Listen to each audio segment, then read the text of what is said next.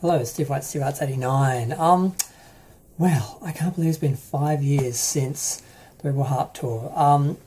Some friends were posting stuff on Facebook, and I'm like, I was going to do something for that, because I remember people were asking me in my comments, you should do a video about your experience when you went to see the show and when you went to see the Tears of a Clown show, and I was going to, and I just thought, when do I do it? Like, when it's not really relevant. It's like years ago, and I thought, well, it's almost 5 years. When it gets to the 5th year anniversary, you can do it. So I missed the opening night, which was last night.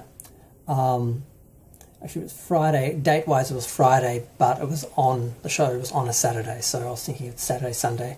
But I think I'm going to commemorate the end of the tour, which is in a week or two. So I think I'll do a review of the Tears of a Clown show, the Melbourne shows, and the Sydney shows. So that's like 3 videos, and I should be able to cover everything. And I've been wanting to do that for a while. I've been wanting to look back at past Madonna events and things, but those things don't get a lot of attention or views because people aren't searching for them. They're not like current or in the news, so I haven't gotten around to doing them. And it's only a few people who've asked me, and I'm like, well, only a few people actually care and want to watch them, but I kind of want to tell the stories anyway, so I decided to do them. But I just can't believe it's been 5 years now. I waited 23 years to see Madonna because I missed the girly show. I was too young to go to it, and as much as I carried on, none of the adults would take me to the show. I lived in Tasmania, and I would have had to travel to Melbourne and go to a concert. So no one wanted to do that. I had a sister who lived here, and yeah, it was too much hassle apparently. And what I kept being told at the time was, "Don't worry, you can see her next time." Next time was 23 years later. So yeah, but fortunately they were selling these at the newsagent, so I did get one of the tour programs at the time that I got to look at and just enjoy without actually having to go to the show to get it. And I did manage to find, the little girly show book. So, and I got the video, and I thought, well, you know what, I will see her next time. And the next time she toured was 7 years later for the Drowned World Tour. Was it 8 years later? 1993 to 2001. I think it was over 7 years, nearly 8 years. And I thought, oh my God, she's touring, she's going to come. I just assumed she would come back because she came here last time. Why wouldn't she come back? She didn't come back. I was like, oh crap. They showed it on TV though. Like I got the girly show DVD video, and I watched that to death and took it around everyone's houses, and everyone saw it. If you knew me, you had to have watched that.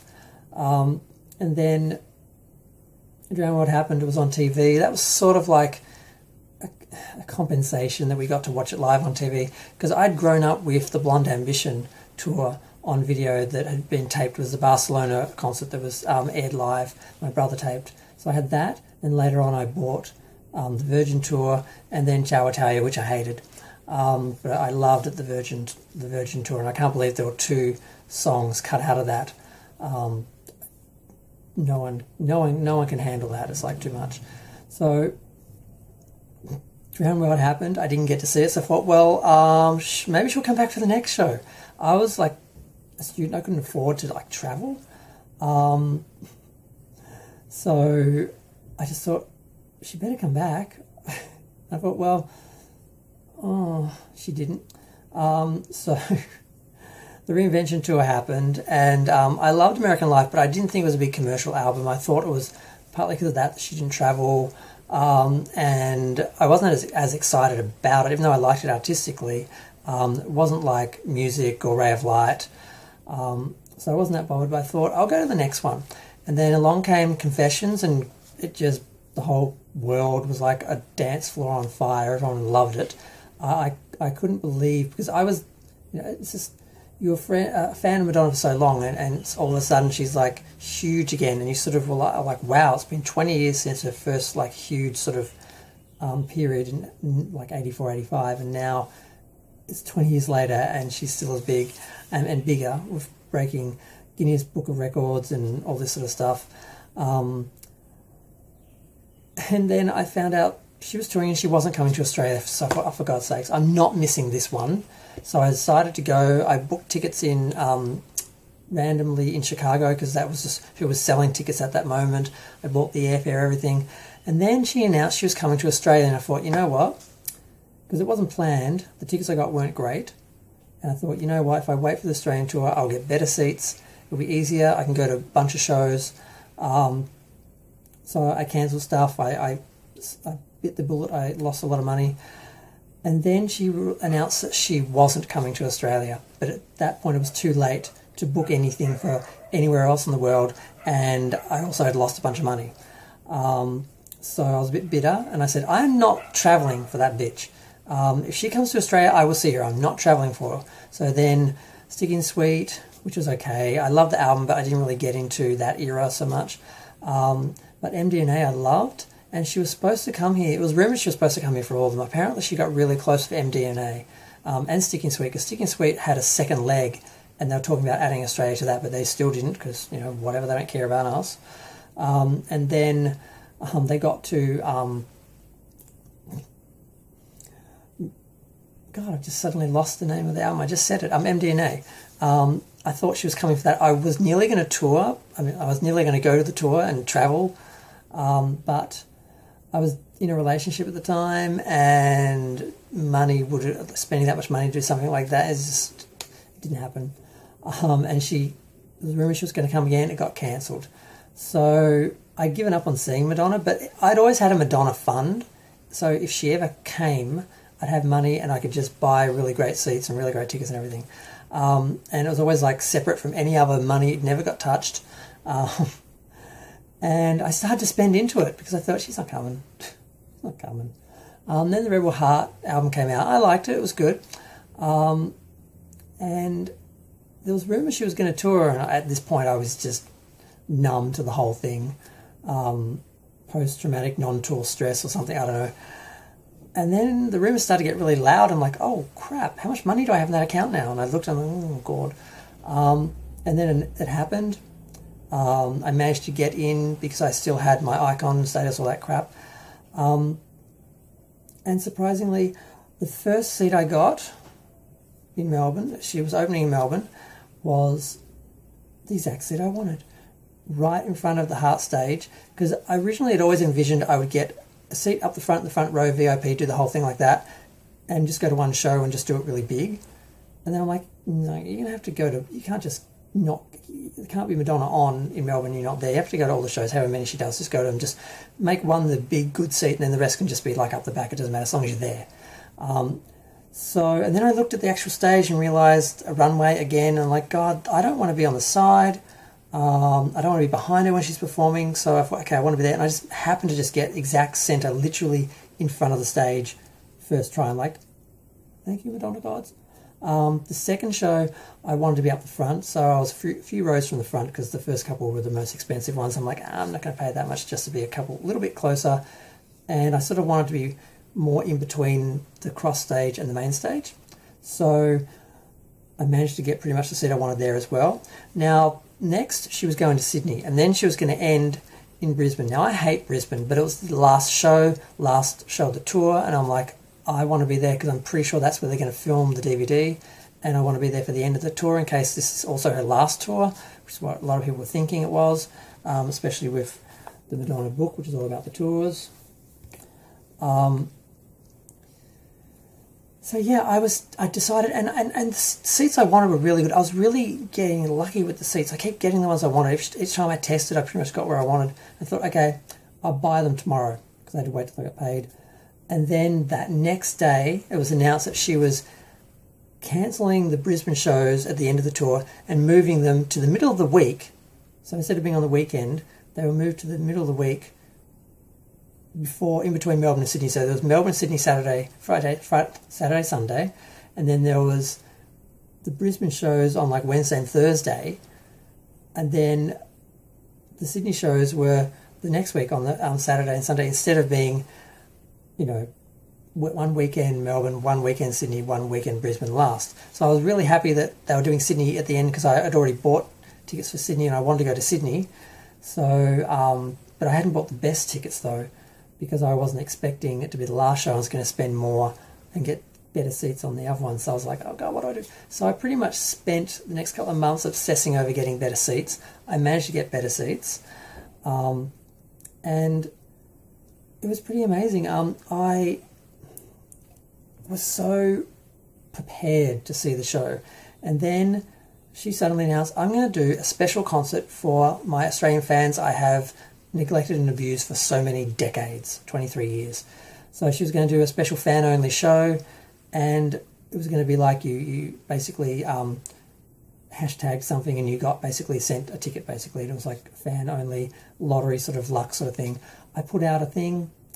I didn't get anything back because at the time my security on my accounts had been closed because I'd been having some problems with some people and I didn't want them going into my accounts, and I forgot that I'd changed them. So no one could see, it wasn't like a friend, what I'd put out. So I didn't get a ticket.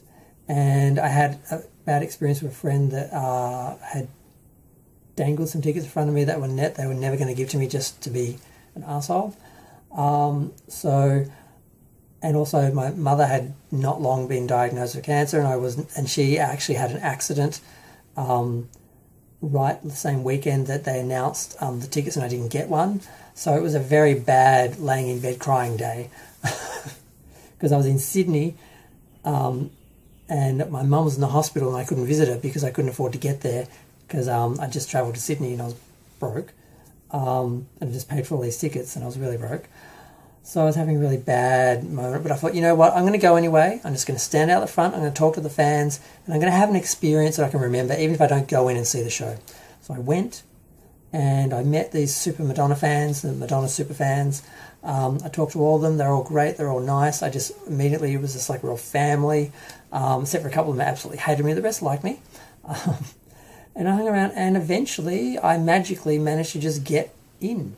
I won't say how, I'll leave that for the video about the actual Teaser Clown show.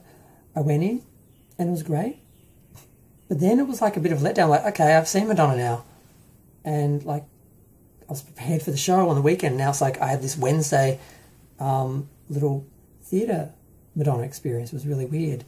It was like exciting, but it was also like I've kind of done it now. It's like I've seen Madonna. So the first concert, you know, in Melbourne, it's like, it was sort of like, okay, so I had to then pump myself up for that. So I went to that. I saw the people I knew. They're all up the front of the heart stage right where I was. And I managed to get basically behind the two people on either side of the tip of the heart stage, and I was behind them, so I was direct centre in the front, next to Molly Meldrum, who was I was seated next to, and Kylie would have been in my seat had she shown up, so thank God she didn't, because I wouldn't have had that seat. I had a friend who lost his seat to Molly and got pushed a few seats back, which I still can't believe he's living. He managed to live through that, having the seat that I had and basically losing it because of Molly Meldrum, because in some ways he's a more obsessed fan than me. So the show happened and it was amazing. I was literally just screaming when she came down. I was just so excited. The show was great. She did miss the medley section. The second show, I went down the front. I could have come back up for the heart stage sections, but it was a bit of a hassle, and I thought, you know, your other two tickets are heart stage. Just stay where you are, enjoy this sort of view, because you're not going to see the show from this view again. Because the other Brisbane tickets were going to be in between the heart stage and the cross stage. So I was going to cover the front, middle, and end for all the 6 shows, because she only did 6 shows in Australia. But I didn't end up going to Brisbane, because I was going to go to Brisbane because of the end and do Sydney because I just wanted to go to Sydney. So and Sydney was going to be the middle, and Brisbane was going to be up the front for the end. Heart stage up the front, heart stage for the end. So I went to that. I sat through everyone going to the Brisbane shows and the drama where she pulled the girl's shirt down and showed her nipple and all this stuff.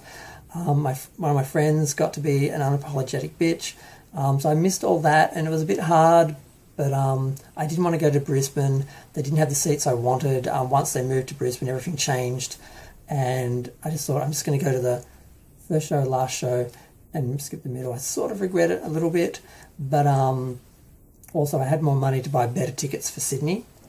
So that was the other thing. So then I went to Sydney. I got invited to the gym workout thing with her personal trainers and that, and I just saw a lot of the fans around, and went to the final shows. She did the medley. I got up front both times on the other side of the heart stage from I was the first night. I was centre. I was up on the side, and eventually I got on the barrier all 3 nights. I had the heart stage tickets, and I watched it. It was amazing. I'd always wanted to see Madonna, and I'd always imagined at least she would do Holiday, and that would be the last show, and the show would end like that, like Girly Show did. And that's what happened, and I got to be on the barrier 3 times for that, and it was all a big dream come true. And there were lots of little stories, and I do want to do videos on them because it's just fun to talk about.